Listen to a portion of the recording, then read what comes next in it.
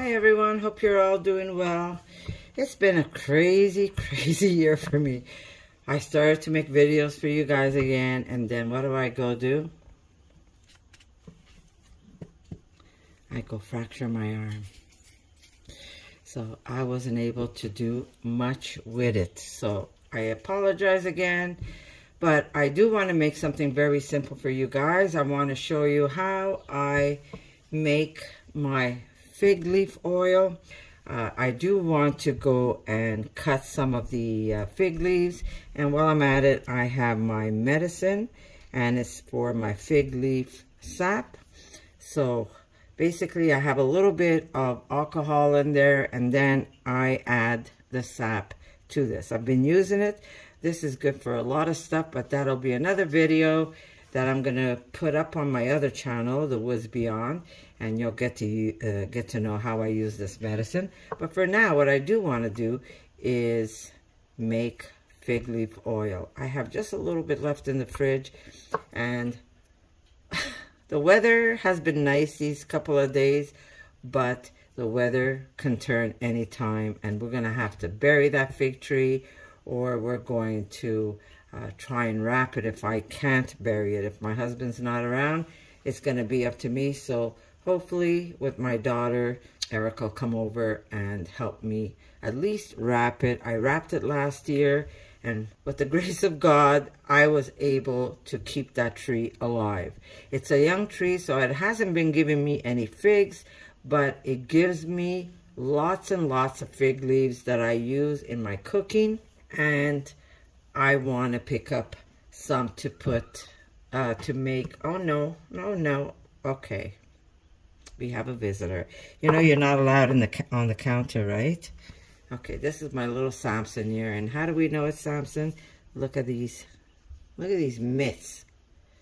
His brother doesn't have the mitts, but he has mitts. Little black cat. He's gorgeous. Show your face. Show your face. Okay. You're not allowed up here. You know that. Okay. Sorry about that, guys. All right. We will clean this before I do anything. But like I said, I have a little bit of fig leaf oil, and I'm going to show you how beautiful it is. This bottle was full, and now I have just a little bit, and we use this on so many things. I just want to show you how beautiful this fig leaf oil is. Look at that. Look. It is just delicious. It almost has like a nutty taste to it. That's what it is. It's a little gelatinous because I mix olive oil with it. I should not. But yes, we're going to make fig leaf oil. It is so easy. Now, some of you are going to say, well, I don't have any fig leaves, but maybe you have somebody you know that has fig leaves, and you can ask them to give you some, and then you can make this. But for now, I'm going to bring you outside, but I won't be able to hold the camera because I don't have my tripod here. Erica's not here, so I can't have the camera in one hand trying to get the sap in here and then collect my leaves. So you're not going to see that process, but I will show you maybe just a little bit so you have an idea, and then I'm going to have to put the camera down and just continue picking it, and you'll get the idea how I do it. So I'm going to take you outside. Okay. All right, guys, so here's my tree. It's pretty much, you could tell that I've been cutting down leaves from it, and as you can tell, this is not bird poo, but that is sap. If I cut a leaf here, the milk will drop down and then it'll stain my leaf, but that's okay because that could get washed. But as you can tell, it's a young tree, so I didn't get any figs, but I did get plenty of leaves. And my daughter, just thank you, Erica, she just showed up. She's able to record this for me and make it a little nicer for you guys. We're in the city, so my property, part of my property is attached to my neighbor, so you might see a brick wall here, but that's okay, it doesn't matter. But my tree got nice and big, but I have started to cut down lots of leaves. This was so bushy, it was going a little wild. We put these up to hold the tree because at one point it was so heavy that my tree was just cascading over. But I'm going to show you what I do When you cut this, first I'm gonna take off my cap because this happens really fast. Erica, you want to hold this for me if you don't mind? And when I cut, for instance, this is a nice leaf, I'm gonna cut it. You're gonna see it starts to make, there's the sap. And I'm gonna collect as much as I can of this.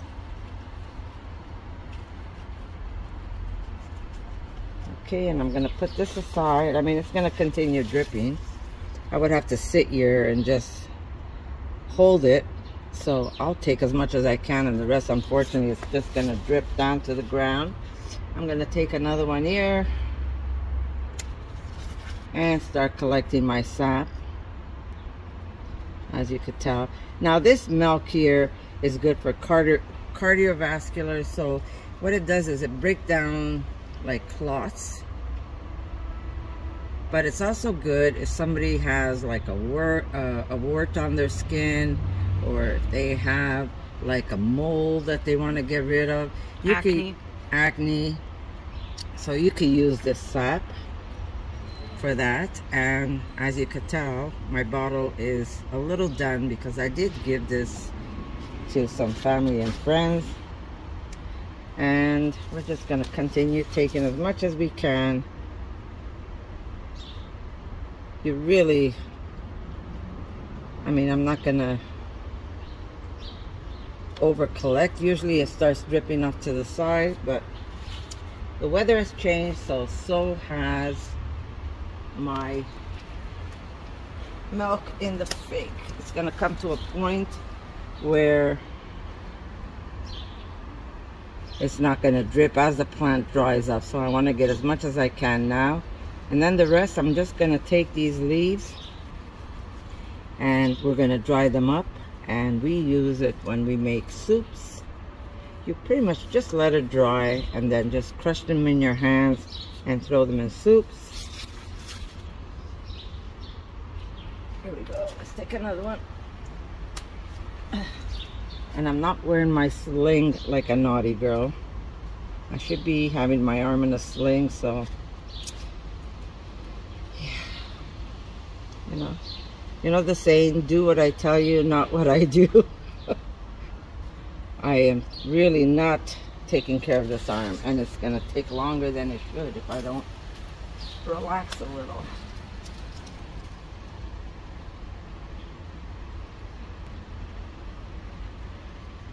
So I'm just going to keep adding this.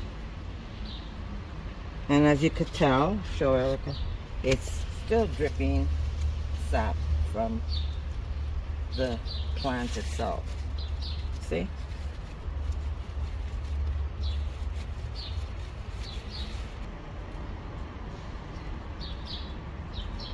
Where we are, it's cold over the winter.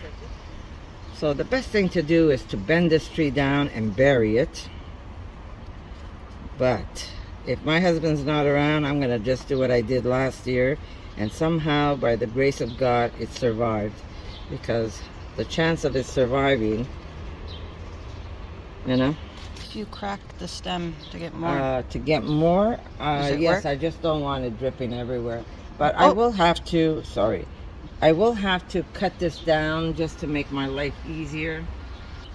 So we're gonna try and cut this down because it's way too tall for me to wrap. I try to contain it.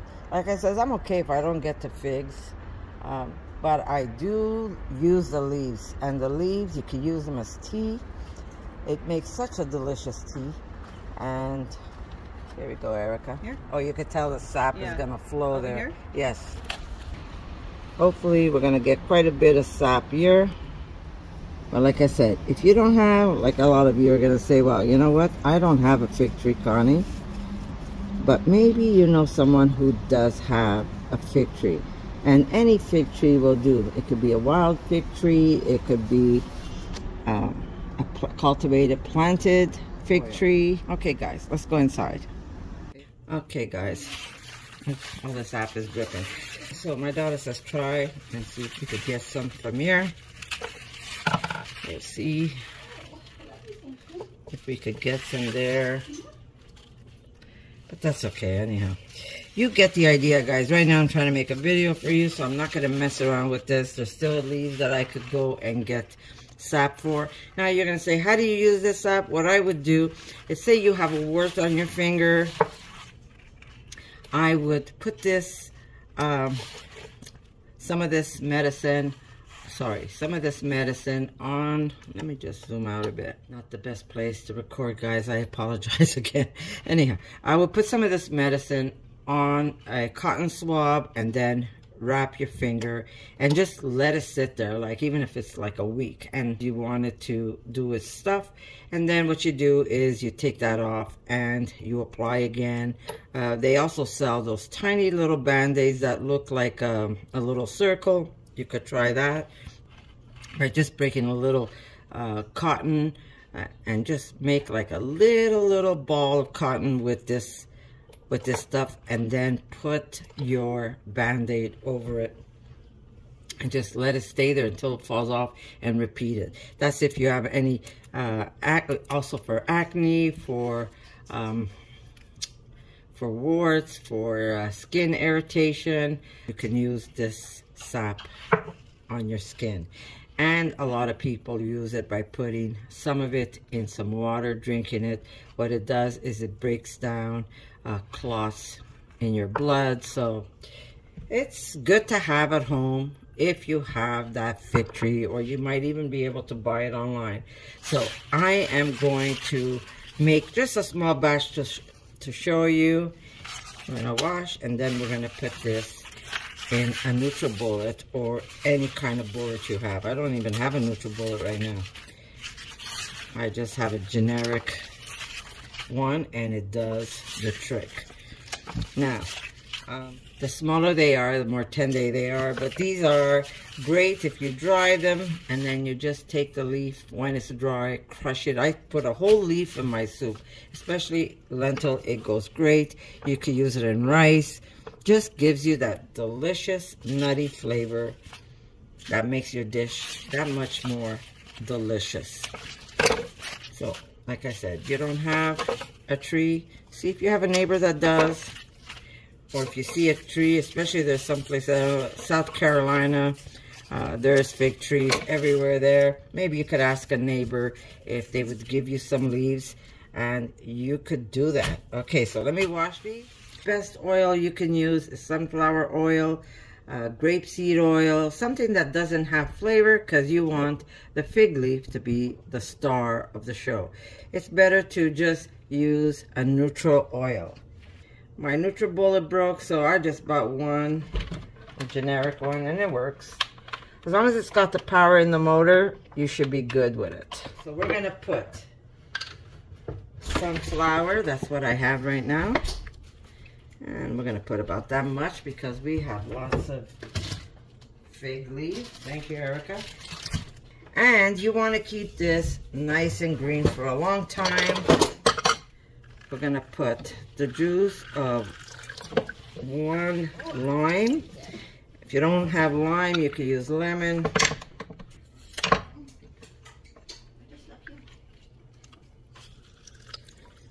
Here we go.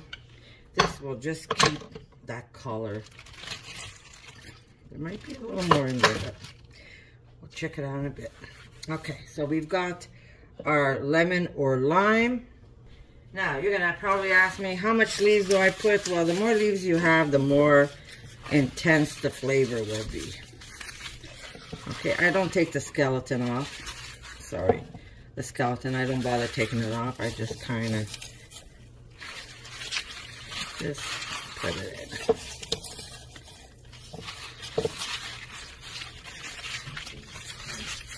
I should get a nicer bottle to do this.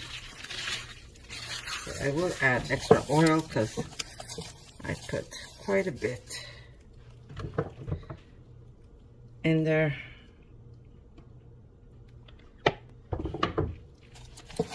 There we go. Okay, a little bit of salt. I'm using pink salt.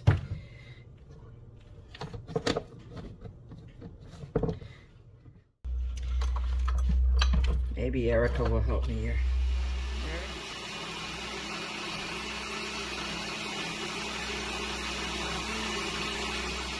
white bowl so you can see the most beautiful colors ever. I usually flip my bag and I use a net one. I don't use the cotton one because it might stain, but I put it in, not this way, but I put it in this way. Because if I put it in this way, it's just gonna get stuck in there. So this just makes my life a little easier. My hands are washed. Oh, I wish you could smell this. Just something special about this fig leaf oil. Not only is it delicious,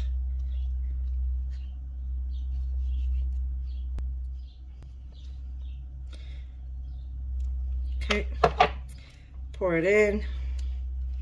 I'm gonna get a spatula to Eric. Can you give me a spatula? My daughter came just in time so I could have a little help from her.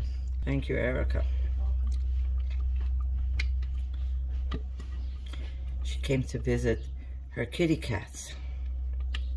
I'm sure she came to visit me too, but she misses those kitty cats. She's got Mama and one baby, Pumpkin. The rest of them are all gone to either my daughter Amanda's house, my sister Gabby, and my house. Okay, there we go. And now we're just going to squeeze this.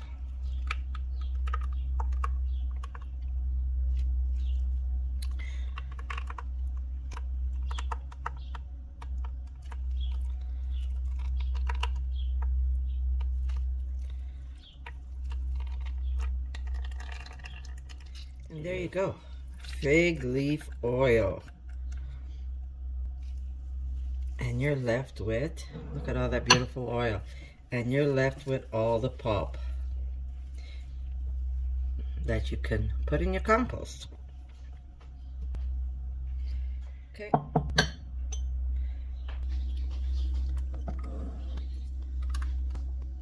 There's that beautiful oil.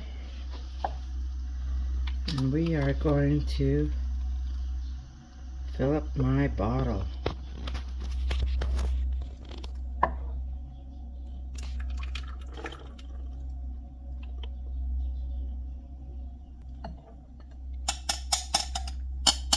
If there's a little bit of fiber in there, I don't mind because I'm okay with it.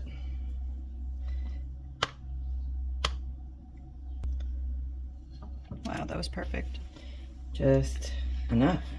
It fit the bottle.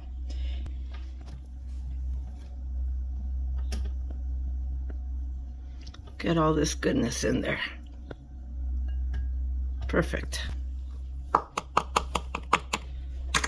Mine's really thick because it's more fig leaves than I do have oil, but I could keep, as I use it, I could keep adding to this. But there you go, beautiful fig leaf oil. Okay, for instance, this is a bottle that I had my hot sauce in. So what I would do is I would open this up, get a smaller funnel,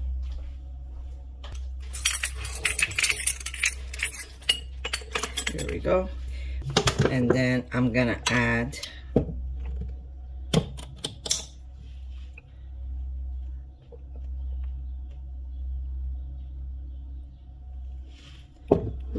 way too much. Let's do this.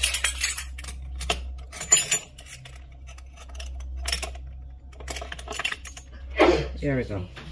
Bless you.